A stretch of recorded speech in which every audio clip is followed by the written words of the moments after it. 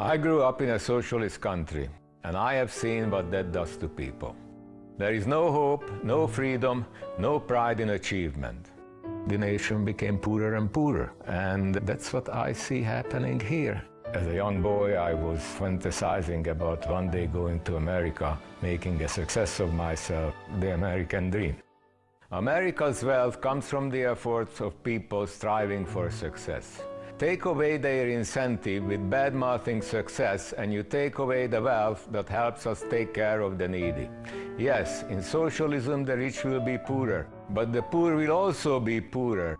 People will lose interest in really working hard and creating jobs. I think this is a very slippery slope.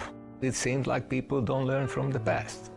That's why I'm voting Republican and putting this ad on television. I'm Peterffy, and I am responsible for the content of this advertising.